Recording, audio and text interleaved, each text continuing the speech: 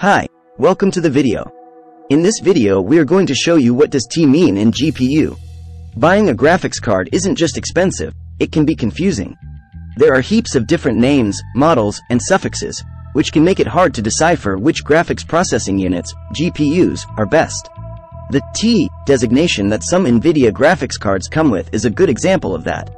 Here's a short guide to help you break through these walls of naming convention. What does T actually mean? It means it's a little better than the one without it. What does T mean in a GPU? T is a designation that is specific to the Nvidia brand of GPUs and is essentially short for titanium. When used in a Nvidia GPU product name, the T label is part of Nvidia's naming scheme for its GPUs and is used to indicate that a given graphics card is an upgraded or better performing model than its regular, or non-T, predecessor. For example, let's take a look at some of the differences between two of Nvidia's graphics cards, the GeForce RTX 3080 and the GeForce RTX 3080 Ti. When it comes to their specs, they have many of the same features, but the 3080 Ti version has received a few upgrades over the 3080. It has more CUDA cores. The 3080 Ti has 10,240, and the 3080 only has 8,704. It has more memory.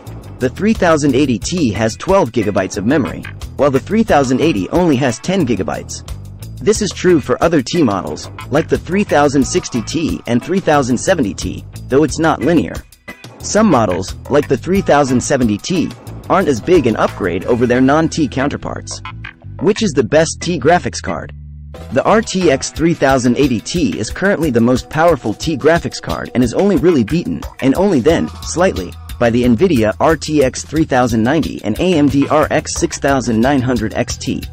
This was the same for the last generation of Nvidia cards, too, where the RTX 2080 Ti ruled the roost for 2 years before being overtaken by the RTX 3000 generation of graphics cards.